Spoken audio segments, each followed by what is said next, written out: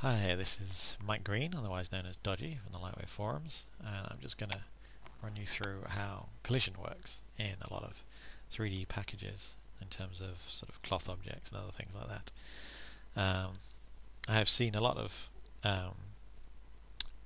comments on the LightWave forum saying collision doesn't work, that we can't get this to work, and a lot of the time it's down to those people not necessarily understanding what's going on and just using the kind of defaults that happen when you apply cloth to an object, a base object.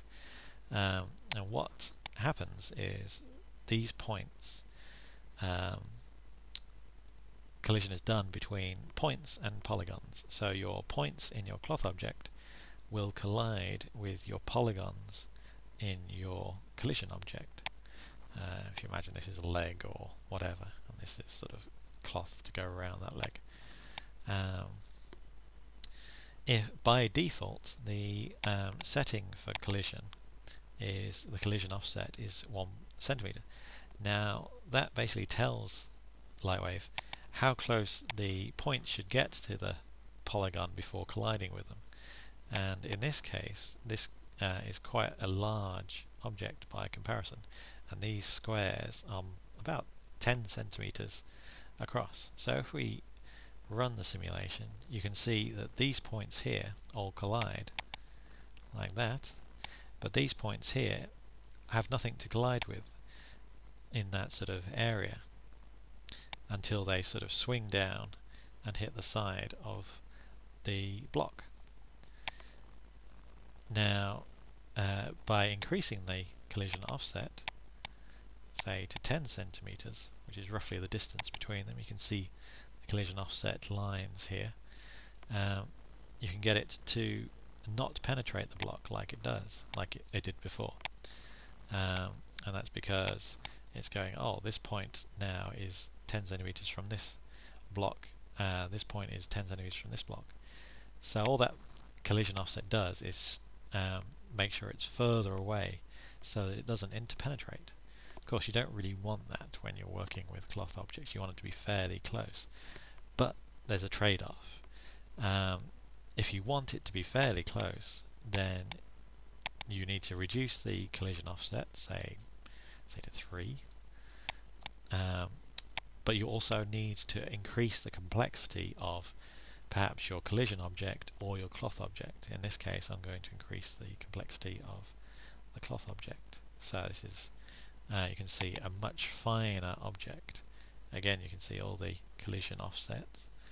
And it means that when it collides, you get a much closer fit to your object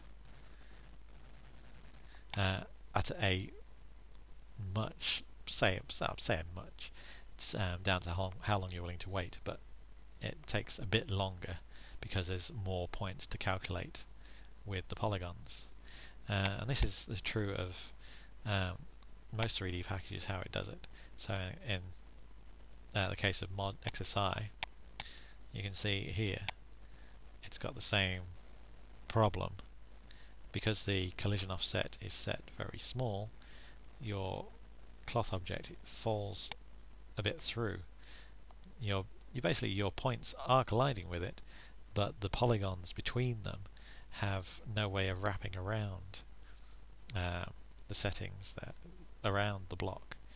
And if we just look at the settings, they have a push length setting. So if we just bump that up, go back to the camera and press play, you can see it's now pushing it so that it's not quite going into the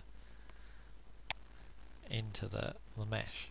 So it's pretty much the same as the LightWave collision, and the cloth in exercise is quite close to the LightWave class in terms of settings and setup. Anyway, so yeah, that's basically how the collision works, and that is why you usually want to work with a separate object, which is your cloth object, and then have your actual modeled mesh with, say, your buttons on, or your seams and all that kind of stuff, have that as the child of the cloth mesh, so that you can use the function FX Metalink, which will basically deform the high-res mesh using the low-res mesh. That way you can increase or decrease the polygon count in your cloth object without affecting your modeled mesh. And if you say have a problem area in your cloth object, like around an elbow or a shoulder, you can just subdivide the polygons in that mesh around that particular area, run the simulation again, and you haven't had to change your modeled mesh. So I'll show that function in another video, but this is, as I say, this is how the collision best works. So if you want really fine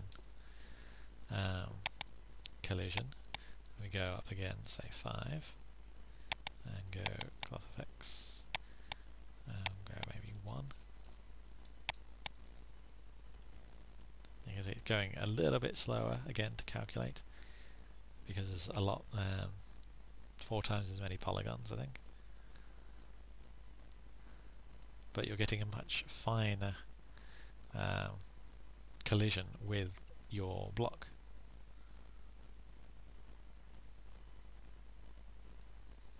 Once it's calculated, of course. It plays back pretty quickly. I hope this has given you some insight into perhaps why your collision isn't working as well as you would want it to. I hope this helps you out when you're doing some dynamics.